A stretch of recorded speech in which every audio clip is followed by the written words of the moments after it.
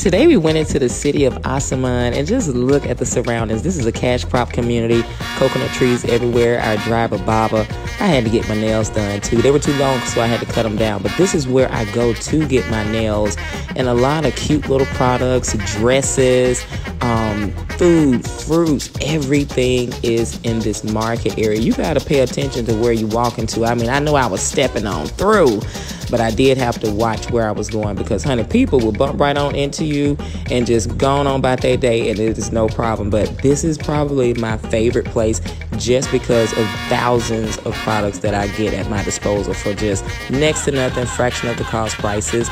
And so I saw some things that I wanted, and afterwards I had to go ahead and get something for myself. I've been meaning to kind of get something that I could wear around the house, like a little moo-moo, you know. I call it a little knockabout dress. I was on my way home and I did not even want to stop, but I said, let me go ahead and look at this. Her clothes are kind of like a mixture between Rainbow 579, Forever 21 with a little touch of femininity.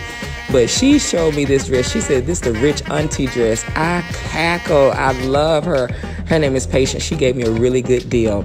And it was around 120 CDs, which was $7.98. I like the off-the-shoulder one, but I ended up getting the one on the left. But I've just been enjoying myself here. I could have dived in all of those dresses. But if you want experiences like that, check the caption below and become a member today.